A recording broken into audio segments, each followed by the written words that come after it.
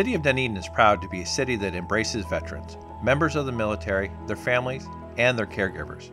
This year, as we mark Veterans Day and honor our nation's veterans and their selfless courage, we would like to highlight some of the ways we show our support.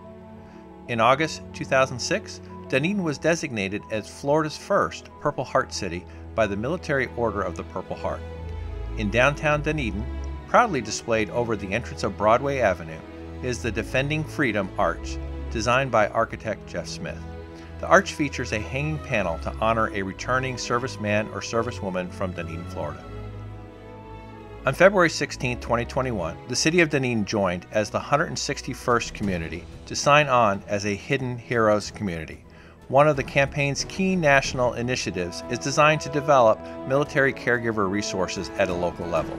In addition, the U.S. Military Veterans Advisory Committee sponsors a veteran-owned friendly business recognition program, which recognizes businesses in Dunedin that are veteran-owned or veteran-friendly. To honor those who have served, the City of Dunedin and the U.S. Military Advisory Committee are proud to provide designated parking spaces throughout the community.